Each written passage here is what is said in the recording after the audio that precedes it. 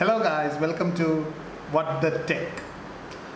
So കഴിഞ്ഞ വീഡിയോയിൽ നമ്മൾ പറഞ്ഞിട്ടുണ്ടായിരുന്നു കേബിൾ മാനേജ്മെൻറ്റും പി സിയിൽ എങ്ങനെയാണ് കേബിൾ മാനേജ് ചെയ്യുന്നതെന്നൊക്കെ ഒരു വീഡിയോ ഇട്ടിട്ടുണ്ടായിരുന്നു. അത് ജസ്റ്റ് ഒരു പ്രിപ്പറേഷൻ ആയിരുന്നു എൻ്റെ കമ്പ്യൂട്ടറിൻ്റെ ഒരു ചെറിയ അപ്ഗ്രേഡിന് വേണ്ടി. അപ്ഗ്രേഡ് വേറൊന്നുമല്ല, ഒരു ഗ്രാഫിക് കാർഡ് മാറ്റാനായിട്ടാണ്.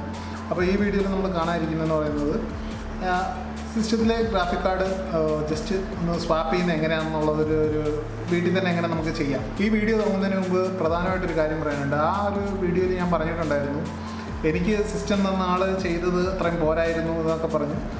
അത് എനിക്ക് പിൻവലിക്കേണ്ടിയുണ്ട്. കാരണം ഒന്ന്, ആ ടൈമിൽ ഒരു 6 വർഷം മുമ്പെന്ന് പറയുമ്പോൾ നമ്മുടെ നാട്ടിൽ ടൈം ലിമിറ്റ് വെച്ചിട്ട് ഒരു ടൈം സ്പേസിൽ നല്ല mother board, second best CPU and graphic card ആ ടൈമിലാണെങ്കിലും അണ്ടർ റേറ്റഡ് ആയിട്ട്, അല്ലെങ്കിൽ അണ്ടർ റേറ്റഡ് അല്ല, അപ് ടു ദ മാർക്ക് അല്ലാത്തൊരു ഗ്രാഫിക് കാർഡായിരുന്നു വന്നിട്ടിരുന്നത്. ബട്ട് അത് നമുക്ക് ഒഴിവാക്കാം. കാരണം ഈ ഗ്രാഫിക് കാർഡ് ഞാൻ മേടിക്കാനായിട്ട് മാർക്കറ്റിൽ പോയപ്പോൾ ആൾക്കാർക്ക്, ഇവിടെ ഉള്ള കടക്കാർക്ക് ഗ്രാഫിക് കാർഡ് എന്ന് പറഞ്ഞ സാധനമേ കടയിലില്ല. അവരുടെ അടുത്ത് ഇപ്പോഴും ഉള്ളത് ഞാൻ മേടിച്ചതിനെക്കാട്ടിലും കുറഞ്ഞ മോഡൽ ഗ്രാഫിക് കാർഡ്സാണ് കടയിൽ മൊത്തം നിരത്തി വെച്ചിരിക്കുന്നത്. ഞാനൊരു 1.5 മാസം റിസർച്ച് ചെയ്തു ഒരു ഗ്രാഫിക് കാർഡ് എൻ്റെ പ്രൊസസ്സറുമായിട്ട് ബോട്ടിൽ നെക്ക് ചെയ്യാത്തൊരു ഗ്രാഫിക് കാർഡ്, അതായത് എൻ്റെ പ്രൊസസ്സറിൻ്റെ പെർഫോമൻസിനെ സ്ലാഷ് ചെയ്യാത്തതോ അല്ലെങ്കിൽ അതായത് ഒരു രീതിയിലും ബോട്ടിൽ നെക്ക് വരാത്തൊരു ഗ്രാഫിക് കാർഡ് വേണമെന്ന് ഞാൻ തപ്പി നോക്കി. അങ്ങനെ നോക്കിയപ്പോൾ പുതിയ ഓപ്ഷനായിട്ട് കുറച്ചുണ്ട്. 1650 GTX 1650 RX 570 ഇതിനൊക്കെ ഒരു ചെറിയ ബോട്ടിൽ നെക്ക് ഉണ്ടായിരുന്നു. ഒരു 8% ബോട്ടിൽ നെക്ക് ഉണ്ട്. അതൊരു വലിയ പ്രശ്നമല്ലെങ്കിലും നമ്മൾ കൊടുക്കുന്ന പൈസയ്ക്ക് അത് ഇതാവുന്നു. അപ്പം ഞാൻ അവസാനം സെറ്റിലായത് ഈ ഒരു ഗ്രാഫിക് കാർഡിനാണ്. ഇത് NVIDIAയുടെ GTX 1060 6GB ഗ്രാഫിക് കാർഡാണ്. ഈ ഗ്രാഫിക് കാർഡിൽ ഞാൻ സെറ്റിലാവാനുള്ള ഒരു കാരണം എന്ന് പറയുന്നത് ഇത് ഒരു ബഡ്ജറ്റ് ഗെയിമിംഗ് PC-യിൽ സൂട്ടാവുന്ന ഒരു ഗ്രാഫിക് കാർഡാണ്. അപ്പോൾ എനിക്ക് നേരത്തെ പറഞ്ഞ പോലെ ബോട്ടിൽ നെക്കിംഗ് ഇല്ല, എൻ്റെ CPU ആയിട്ട് ബോട്ടിൽ നെക്കിംഗ് ഇല്ല. അതേപോലെ ഇതിൻ്റെ സ്പെസിഫിക്കേഷൻസ് എന്നൊക്കെ പറയുവാണെങ്കിൽ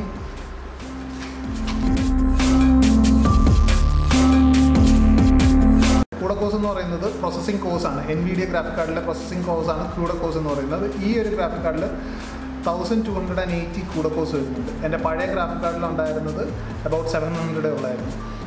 പിന്നെ ഇതിന് വരുന്ന റാം എന്ന് പറയുന്നത്, അതായത് VRAM എന്ന് പറയുന്നത് DDR5X എന്ന് പറയുന്നതാണ്. അതായത് DDR6 മെമ്മറീന് ജസ്റ്റ് താഴെയുള്ള വേരിയൻ്റ്. ഇപ്പം ഒരു നോർമൽ സ്റ്റാൻഡേർഡ് എന്ന് പറയുന്നത് DDR6 ആണ്. ഇതിൻ്റെ ബേസ് ക്ലോക്ക് എന്ന് പറയുന്നത് 1531 MHz ആണ്. ഇത് ഓവർ ക്ലോക്ക്ഡ് വേരിയൻ്റ് ആണ്. ഇതിൻ്റെ ബേസ് ക്ലോക്കായിട്ട് വരുന്നത് 1750 സംതിങ് ആണ്. അപ്പം ഓവർ ക്ലോക്കബിൾ എന്നുള്ളത് കൊണ്ട് തന്നെ, അല്ലെങ്കിൽ ഓവർ ക്ലോക്ക്ഡ് ആയതുകൊണ്ട് തന്നെ ഒരു 250 MHz ഇതിൻ്റെ ഒറിജിനൽ റെഫറൻസ് വേരിയൻറ്റിനെക്കാട്ടിലും ഒരു 250 MHz കൂടുതലാണ്. അപ്പോൾ കൂടുതൽ പെർഫോമൻസ് കിട്ടും. അതേപോലെ ഇതിന് വരുന്നത് 6 Gbps മെമ്മറി ക്ലോക്കാണ്. അതായത് ഇത് നമ്മുടെ മദർ ബോർഡുമായിട്ട് ഡാറ്റ ട്രാൻസ്ഫർ ചെയ്യുന്ന സ്പീഡ് എന്ന് പറയുന്നത് 6 Gbps ആണ്. പ്ലസ് ഇത് 4 ഡിസ്പ്ലേ പോർട്ടുണ്ട്, ഒരു 2 DVI പോർട്ടുണ്ട്, ഒരു HDMI പോർട്ടുണ്ട്, ഒരു ഡിസ്പ്ലേ പോർട്ടുണ്ട്. Display port 1.4 വേർഷനാണുള്ളത്. ഈ 4 ഡിസ്പ്ലേ പോർട്ട് എന്ന് പറയുന്നത് മെയിനായിട്ട് ഇപ്പോൾ നമ്മളെല്ലാവരും യൂസ് ചെയ്യുന്ന HDMI പോർട്ടാണ്. മിക്കവാറും കമ്പ്യൂട്ടറിൽ graphic card use ചെയ്യുന്നവരാണെങ്കിൽ HDMI പോർട്ടാണ് use ചെയ്തത്. നിങ്ങളിപ്പോഴും VGA പോർട്ടാണ് യൂസ് ചെയ്യുന്നതെന്നുണ്ടെങ്കിൽ നിങ്ങളുടെ കമ്പ്യൂട്ടറിന് ഒരു 10 കൊല്ലമെങ്കിലും പഴക്കമുണ്ടെന്ന് എനിക്ക് തോന്നുന്നു. ഇതിൻ്റെ TDP, അതായത് തെർമൽ ഡിസൈൻ പവർ എന്ന് പറയുന്നത്, അതായത് TDP എന്ന് പറയുന്നത് ഇത്രയും ഇതായിരുന്നു. ഇതിൻ്റെ മാക്സിമം ടെമ്പറേച്ചർ ഔട്ട്പുട്ട്, അല്ലെങ്കിൽ ടെമ്പറേച്ചർ യൂസേജ്, മാക്സിമം ഔട്ട്പുട്ടിൽ വരുന്ന ടെമ്പറേച്ചറിൻ്റെ ഒരു ഇതാണ് 125 വാട്ടിലാണ് അത് പറയുന്നത്. അന്ന് പറയുമ്പോൾ നമ്മുടെ PSU, അതായത് പവർ സപ്ലൈന്ന് 125 വാട്ട് പവർ ഇതിന് വേണം എന്നല്ല അർത്ഥം. പക്ഷേ 125 വാട്ട് പവർ അലോക്കേറ്റ് ചെയ്ത തരക്കേടില്ല. എൻ്റെ അടുത്തുള്ളത് ഒരു 450 വാട്ട് പവർ സപ്ലൈ ആണ്. എൻ്റെ CPU പ്രോസസ്സർ അബൌട്ട് 80 വാട്ട്സ് ആണ്. ഇത് 125 എന്ന് പറയുന്ന നേരത്തും എൻ്റെ കമ്പ്യൂട്ടറിൽ യൂസ് ചെയ്യുന്ന എല്ലാ കമ്പോണൻസും കൂടെ യൂസ് ചെയ്താലും ഒരു 370 350 വരുന്നുള്ളതുകൊണ്ട് എൻ്റെ പവർ സപ്ലൈ മാറ്റേണ്ട ആവശ്യമില്ല. സെയിം, ഒരു കുഴപ്പമില്ല, മാറ്റേണ്ട ആവശ്യമില്ല. അപ്പോൾ നിങ്ങൾ അഥവാ ഗ്രാഫിക് കാർഡ് അപ്ഗ്രേഡ് ചെയ്യാനോ അല്ലെങ്കിൽ ഏതെങ്കിലും ഒരു പാർട്ട് അപ്ഗ്രേഡ് ചെയ്യാനോ ഉണ്ടെങ്കിൽ നിങ്ങൾക്ക് PC പാർട്ട് പിക്കർ എന്ന് പറഞ്ഞൊരു വെബ്സൈറ്റ് ഉണ്ട്. PCpartpicker.com എന്ന് പറഞ്ഞൊരു വെബ്സൈറ്റ് ഉണ്ട്. ആ വെബ്സൈറ്റിൽ കയറി നോക്കാം. അതേപോലെ ഗ്രാഫിക് കാർഡ് പ്രൊസസ്സറുമായിട്ടുള്ള ഒരു കമ്പാരിസൺ നോക്കണമെന്നുണ്ടെങ്കിൽ GPU ബെഞ്ച്മാർക്ക് എന്ന് പറഞ്ഞൊരു സൈറ്റ് ഉണ്ട്. അല്ലെങ്കിൽ നമ്മുടെ ഗ്രാഫിക് കാർഡും നമ്മുടെ പ്രൊസസ്സർ ഏതാണെന്നുള്ളത് ജസ്റ്റ് ഗൂഗിൾ ചെയ്താൽ നമുക്കതിനുള്ള രണ്ടും കൂടെ ഉള്ള ഒരു പെർഫോമൻസ് റേറ്റിംഗ് കിട്ടും. അപ്പോൾ നമുക്ക് ഈ ഒരു ബോക്സ് അൺബോക്സ് ചെയ്യാം. അൺബോക്സ് എന്ന് പറയുന്നതിനൊന്നുമില്ല. ഞാനിത് ഒരാഴ്ചയായി എനിക്ക് ഈ സാധനം കയ്യിൽ കിട്ടിയിട്ട്. ഞാൻ വീഡിയോ ചെയ്യാൻ തുടങ്ങിയിട്ട് 2 പ്രാവശ്യം ഞാൻ ഈ വീഡിയോ സ്റ്റാർട്ട് ചെയ്തു. ഒന്ന് ലൈറ്റ് ശരിയല്ലായിരുന്നു, പിന്നെ ഞാനിത് ഇൻസ്റ്റാൾ ചെയ്തപ്പോൾ എനിക്ക് കുറച്ച് പ്രശ്നം വന്നു. അങ്ങനെയുള്ളപ്പോൾ ഞാൻ 2 പ്രാവശ്യം ഇതിൻ്റെ ഇത് കുളമായി. ഒരു വീഡിയോ എടുത്തത് ശരിയായില്ല. അപ്പോൾ അതുകൊണ്ട് സീലൊക്കെ പൊട്ടിച്ചിരിക്കുക. ഇത് കണ്ടോ, സീലൊക്കെ പൊട്ടിച്ചിരിക്കുകയാണ്. അൺബോക്സിംഗ് എന്ന് പറയാനില്ല, പക്ഷേ ഒരു ബോക്സിനകത്ത് എന്തൊക്കെ വരും അല്ലെങ്കിൽ നമുക്ക് എന്തൊക്കെ കിട്ടുമെന്നുള്ളതൊന്ന് അറിഞ്ഞിരിക്കാനാണ്.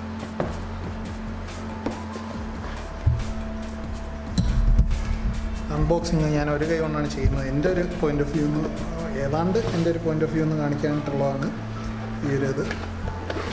അപ്പോൾ അൺബോക്സ് ചെയ്യുമ്പോൾ നമുക്ക് ആദ്യം വരുന്നത് ഇങ്ങനൊരു കുഷനൊക്കെ ഉള്ളൊരു സെറ്റപ്പാണ്. ഇതെന്ന് പറയുന്നത് പാർട്സ് ഈ ഒരു ബോക്സിൽ കിടന്ന് ഇത് ആടാതിരിക്കാനും ഗ്രാഫിക് കാർഡിന് ഡാമേജ് ഉണ്ടാകാതിരിക്കാനുള്ള പരിപാടിയാണ്.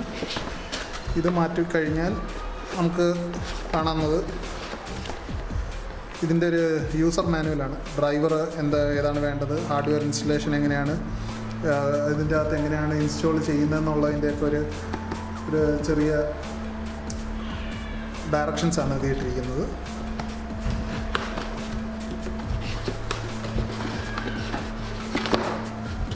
ഈ ബോക്സ് ആക്ച്വലി ഇതിൻ്റെ ഒരു അകത്ത് ഗ്രാഫിക് കാർഡ് കിടന്ന് കുലുങ്ങാതിരിക്കാനായിട്ട് വെച്ചിരിക്കുന്ന ഒരു എംപ്റ്റി ബോക്സാണ്. അതുകൊണ്ട് ഒന്നുമില്ല. അത് കഴിഞ്ഞു മാറ്റി വെക്കാം.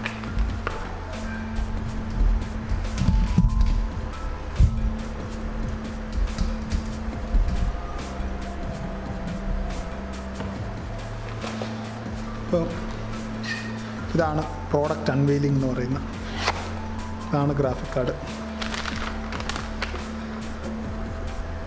ഇതാണ് PCI എക്സ്പ്രസ് സ്ലോട്ടിലേക്ക് പോകുന്ന അതിൻ്റെ PCB എന്ന് പറയുന്നത്. ഇത് ആക്ച്വലി കൂളിങ്ങിനായിട്ടുള്ള ഫാൻസാണ്.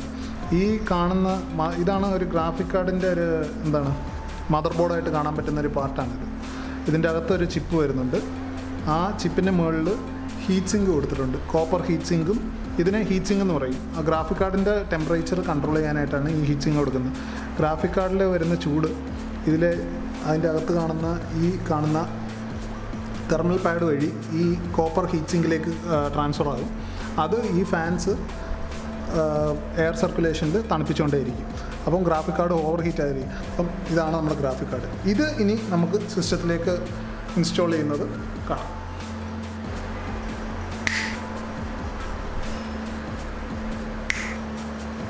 ഇത് കഴിഞ്ഞ വീഡിയോയിൽ ഞാൻ പറയുന്നുണ്ടായിരുന്നു ഒരു കാര്യം. പിന്നെ കഴിഞ്ഞ വീഡിയോയിൽ നിന്ന് ഈ വീഡിയോയിലൊരു ചെറിയ വ്യത്യാസമുണ്ട്. ഇവിടെ ഒരു ട്രേ ഉണ്ടായിരുന്നു. ഈ ഒരു ഹാർഡ് ഡിസ്ക് ട്രേ ഇതിൻ്റെ അകത്ത് ഫിറ്റ് ചെയ്ത് വെച്ചിരുന്നതാണ്. ഈ ഒരു സ്ലോട്ടിലിരുന്നതാണ്. ഞാനത് ഊരി മാറ്റി. കാരണം എന്ന് പറയുന്നത് ഹാർഡ് ഡിസ്ക് ഞാൻ താഴത്തെ സ്ലോട്ടിലേക്കാക്കി. ഇവിടെ മാറ്റിയതുകൊണ്ട് എനിക്ക് ഈ ഫാനിൽ നിന്ന് കൂടുതൽ അകത്തേക്ക് എയർ സർക്കുലേഷൻ കിട്ടുമെന്നുള്ളതുകൊണ്ട് ഞാൻ മാറ്റിയതാണ്. ഗ്രാഫിക് കാർഡ് വെക്കുമ്പോൾ ഇനി കൂടുതൽ അകത്ത് ഹീറ്റ് പ്രൊഡ്യൂസ് ആകും. ഗ്രാഫിക് കാർഡിൽ നിന്ന് കൂടുതൽ ഹീറ്റ് വരും. അപ്പോൾ കൂടുതൽ എയർ ഫ്ലോ ഉണ്ടെങ്കിൽ അത് മാനേജ് ചെയ്യാൻ പറ്റുമെന്നാണ്. അപ്പോൾ ഇതാണ്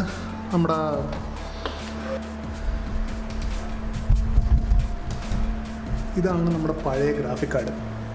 ഈ സാധനമാണ് എൻ്റെ ഏറ്റവും കൂടുതൽ പെർഫോമൻസ് ഇപ്പം ബ്ലോക്ക് ചെയ്തുകൊണ്ടിരിക്കുന്ന സാധനം. കാരണം ഒരു വീഡിയോ റെൻഡർ ചെയ്യാൻ നേരത്തെ വീഡിയോ എഡിറ്റ് ചെയ്ത് ഇപ്പം ഒരുപാട് വീഡിയോ ക്ലിപ്പും ഇതുമൊക്കെ ഇട്ട് എഡിറ്റ് ചെയ്യാനുള്ളൊരു ശീലം തുടങ്ങിയപ്പോൾ ഈ ഗ്രാഫിക് കാർഡ് ഒരുപാട് എൻ്റെ വീഡിയോ എഡിറ്റർ ഇടയ്ക്കിടയ്ക്ക് ക്രാഷ് ആയിക്കൊണ്ടേയിരിക്കും. അങ്ങനെ വീഡിയോ എഡിറ്റർ ഇടയ്ക്കിടയ്ക്ക് ക്രാഷ് ആകുന്നതുകൊണ്ട് എനിക്ക് വീഡിയോസ് എഡിറ്റ് ചെയ്യാൻ നേരത്തെ ഒരുപാട് പ്രാവശ്യം ഞാൻ കമ്പ്യൂട്ടർ ഓഫ് ചെയ്ത് ഓണാക്കേണ്ടി വരും. അതായത് ചിലപ്പോൾ കമ്പ്യൂട്ടർ ഓഫ് ചെയ്ത് ഓണാക്കേണ്ടി വരും, അല്ലെങ്കിൽ ഞാൻ പ്രോഗ്രാം ക്ലോസ് ചെയ്തിട്ട് ഇത് വരേണ്ടി വരും. ചില സമയത്ത് പ്രോഗ്രാം സേവ് ആവത്തില്ല. അങ്ങനെ ഉള്ളപ്പോൾ ഞാൻ ഒന്നുകൂടെ ആദ്യം തൊട്ട് ചെയ്യേണ്ടി വരും. അതുകൊണ്ടാണ് ഞാനൊരു PC അപ്ഗ്രേഡിൽ ഗ്രാഫിക് കാർഡ് ആദ്യം അപ്ഗ്രേഡ് ചെയ്യാമെന്ന് വിചാരിച്ചു. ഞാൻ ഇതിൻ്റെ കൂടെ തന്നെ ഞാൻ CPU ഒക്കെ അപ്ഗ്രേഡ് ചെയ്യണമെന്ന് ഞാൻ വിചാരിച്ചതാണ്. പക്ഷേ ഞാൻ നോക്കിയപ്പോൾ ഉള്ള കാലത്തിൽ ഞാൻ ഫ്യൂച്ചർ പ്രൂഫ് ചെയ്ത് വെച്ചിരുന്ന കുറച്ച് സാധനമുണ്ട്. എൻ്റെ CPU 16 GB റാം ഉണ്ടായിരുന്നു. എൻ്റെ ഒരു ഇത് വെച്ചിട്ട് ഞാൻ പറഞ്ഞു, ഈ ഒരു ഇത് കണ്ടില്ലേ, 16 GB ഇതായിരുന്നു. 2 ഡിമ്മുള്ള റാമായിരുന്നു. അതായത് ഇത് ഈ റാംസിന് ഓരോന്നിനും ഡിം എന്നാണ് പറയുന്നത്. 2 ഡിം റാമായിരുന്നു എൻ്റെ അടുത്ത് ആദ്യം ഉണ്ടായിരുന്നത്. ഞാൻ എക്സ്ട്രാ 2 റാമും കൂടെ ഇൻസ്റ്റാൾ ചെയ്യും. എൻ്റെ ഇതെന്ന് പറയുന്നത് ഡുവൽ ചാനൽ മെമ്മറിയാണ്. ഞാനത് ഫില്ല് ചെയ്തു റാം കൊണ്ട്. ഇപ്പോൾ എനിക്ക് 32 GB റാം ഉണ്ട്. അപ്പോൾ അതുകൊണ്ട് എനിക്ക് ഇമ്പ്രൂവ് ആയില്ല. എൻ്റെ വീഡിയോ എഡിറ്റിങ്ങിന് അപ്പോഴും ലാഗ് ഉണ്ടായിരുന്നു, അപ്പോഴും കുറച്ച് പ്രശ്നങ്ങളുണ്ടായിരുന്നു. വീഡിയോ എഡിറ്റ് ചെയ്യാൻ നേരത്തില്ല, വീഡിയോ ഫയൽസ് അപ്ലോഡ് ചെയ്യാനൊക്കെ എളുപ്പമായിരുന്നു. പക്ഷേ ആ ഫയൽസ് ഇതിലേക്ക് വരുമ്പോൾ, അതായത് റെൻഡർ ചെയ്യുമ്പോഴാണ് മിക്കവാറും ക്രാഷ് ആകുന്നത്. അല്ലെങ്കിൽ ആ ഫയൽസിൽ എഫക്ട്സോ അതിൽ കുറച്ച് ടൈറ്റിൽസോ സബ് ടൈറ്റിൽസോ അങ്ങനെയൊക്കെ കൊടുക്കുമ്പോഴാണ് കൂടുതൽ ഇത് വരുന്നത്. ഒരു വീഡിയോ ക്ലിപ്പിനെ ഓവർലേ ചെയ്യാൻ നേരത്തായിരുന്നു എനിക്ക് പ്രശ്നം വന്നുകൊണ്ടിരുന്നത്. അങ്ങനെയാണ് ഗ്രാഫിക് കാർഡ് ആയിരിക്കും പ്രശ്നം എന്നുള്ളൊരു ഡൗട്ട് വന്നത്. ഈ ഗ്രാഫിക് കാർഡ് ഞാൻ ഇതിനു മുമ്പ് മാറി ഒരു പ്രാവശ്യം റൺ ചെയ്ത് നോക്കിയതാണ്. കാരണം ആമസോണിൽ നിന്ന് മേടിച്ചതാണ്. അതുകൊണ്ട് തന്നെ നമുക്ക് എന്തെങ്കിലും കംപ്ലയിൻറ്റ് ഉണ്ടെങ്കിൽ തിരിച്ചു കൊടുക്കണം. അതുകൊണ്ട് കാരണം ഈ വീഡിയോ എടുക്കുന്നതിന് ടൈം ലേറ്റ് ആയാലോ എന്ന് പറഞ്ഞിട്ട്. അപ്പം അന്ന് എടുത്തപ്പം ഞാനൊന്ന് കേബിൾ മാനേജ് ചെയ്തപ്പോൾ ഞാൻ പറഞ്ഞായിരുന്നു കേബിളൊക്കെ എവിടെയാണ് ഏതാണ് പോകുന്നതെന്നുള്ളത്. ഇപ്പോൾ ഈ ഗ്രാഫിക് കാർഡ് ഇവിടെ വെക്കാൻ നേരത്ത് ഇതകത്തോട്ട് ഇറങ്ങുന്നില്ല. പ്രോബ്ലം എന്ന് പറയുന്നത് ഈ ഒരു സാറ്റ കേബിളാണ്, എൻ്റെ ഹാർഡ് ഡിസ്കിൽ നിന്ന് വരുന്ന കേബിളാണ്. നമുക്ക് ആ കേബിൾ ജസ്റ്റ് ഇവിടെ ഈ സ്ലോട്ടിൽ നിന്ന് മാറ്റിയിട്ട്, ഇതാണ് അതിന് കൂടുതൽ സ്പീഡ് കിട്ടുന്ന സ്ലോട്ട് എങ്കിലും ഞാൻ വേറെ സ്ലോട്ടിലേക്ക് അത് മാറ്റുവാണ്. കാരണം അല്ലെങ്കിൽ ഗ്രാഫിക് കാർഡിന് ക്ലിയറൻസ് കിട്ടത്തില്ല, ഗ്രാഫിക് കാർഡ് പ്ലേസ് ചെയ്യാൻ പാടില്ല. അപ്പം ആൾക്കാർ പറയുന്നുണ്ടായിരിക്കും, ചിലരൊക്കെ പറയുന്നുണ്ടായിരിക്കും ഗ്രാഫിക് കാർഡൊന്നും നിങ്ങൾ തന്നെ മാറ്റരുത്, നിങ്ങൾ മാൻ ഹാൻഡിൽ ചെയ്യരുത്, ഗ്രാഫിക് കാർഡൊക്കെ തൊട്ടാൽ നശിച്ചു പോകും, കമ്പ്യൂട്ടറിനെ കുറിച്ച് അറിയാവുന്നവർ മാത്രമേ ചെയ്യാവുന്ന. അങ്ങനെയില്ല, കമ്പ്യൂട്ടറിനെ കുറിച്ച് നമുക്കറിയണമെന്നുണ്ടെങ്കിൽ അറിയാം. ഈ കഴിഞ്ഞ 2 മാസം കൊണ്ട് ഞാൻ പഠിച്ച കാര്യങ്ങളാണ് ഞാനിപ്പോൾ ചെയ്തുകൊണ്ടിരുന്നത്. അതുകൊണ്ടാണ് ഞാൻ ഇത് മാറ്റുന്നത് കാണിക്കാമെന്ന് തന്നെ വെച്ചത്. കറക്റ്റ്.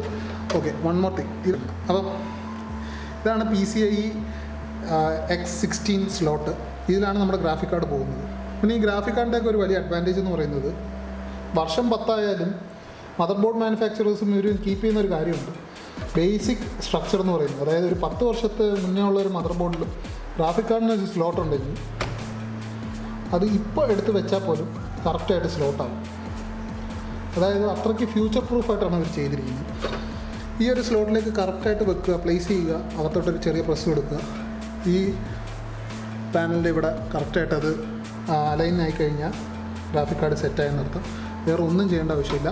നേരത്തെ ഇവിടെ നിന്ന് ഊരിയ, ഈ ഭാഗത്തുനിന്ന് ഊരിയ സ്ക്രൂ അതേപോലെ ആ ഒരു സ്ലോട്ടിൽ ഗ്രാഫിക് കാർഡ് കിടന്ന് ആടാതിരിക്കാനായിട്ട്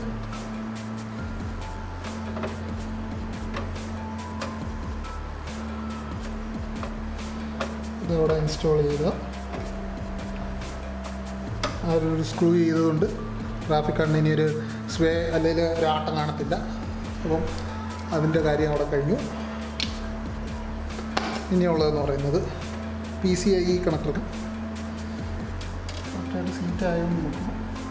ഓക്കെ, കറക്റ്റായിട്ട് സീറ്റായിട്ടുണ്ട്. ആ ലോക്ക് കറക്റ്റായിട്ടെങ്കിൽ PCIe തേച്ചു, ഫിനിഷ്. അപ്പോൾ ഇത്ര ഉള്ള ഒരു ഗ്രാഫിക് കാർഡ് ഇൻസ്റ്റാൾ ചെയ്യാൻ എളുപ്പമാണ്, സിമ്പിളാണ്. ഒരാളുടെ സഹായം ആവശ്യമില്ലാതെ തന്നെ നമുക്ക് ഒരു ഗ്രാഫിക് കാർഡോ CPU ചെയ്യണമെന്നുണ്ടെങ്കിൽ നമുക്ക് ചെയ്യാം. CPU ഇപ്പം ഞാൻ തൽക്കാലം അപ്ഗ്രേഡ് ചെയ്യുന്നില്ല. എൻ്റെ കമ്പ്യൂട്ടറിൻ്റെ ഒരു ഫൈനൽ അപ്ഗ്രേഡാണ് ഇത്.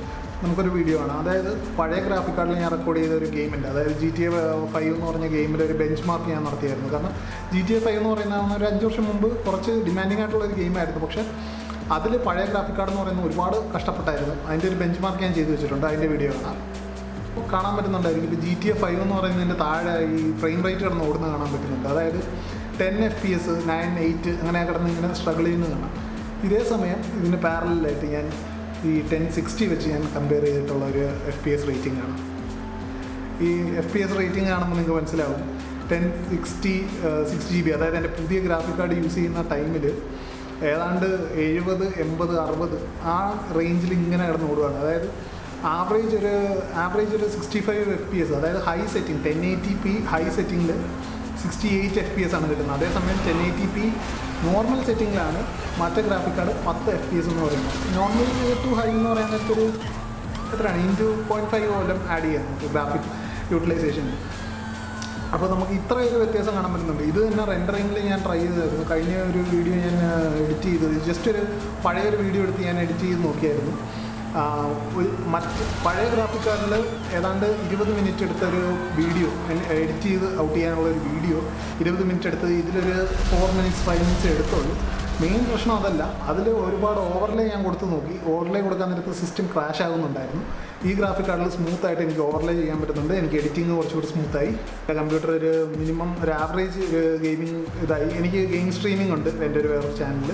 ആ ചാനൽ ലിങ്ക് താഴെ. ഇടയ്ക്കിടയ്ക്ക് ഞാൻ ചുമ്മാ ഇരിക്കുമ്പോൾ ഈ ഗെയിം കളിക്കുന്നത് നിങ്ങൾക്കും കൂടെ കാണാനായിട്ട് ഞാൻ സ്ട്രീം ചെയ്യാനായിട്ടിരിക്കുവാണ്. അതെന്ന് പറയുന്ന ഒരു ഗെയിമിങ്ങിലോ ഇതിലോ ഒക്കെ താല്പര്യമുള്ളവർക്ക് ഇരുന്ന് കാണാം. അതൊക്കെ മാറ്റി വെച്ചിട്ട് നമുക്ക് ഇനിയും ഈ ചാനലിൽ ഇനിയും ഒരുപാട് കണ്ടൻറ്റ്സ് പ്ലാൻ ചെയ്യുന്നുണ്ട്. ആസ് ഐ സെഡ്, ഈ ചാനൽ തുടങ്ങുന്നേ ഉള്ളൂ.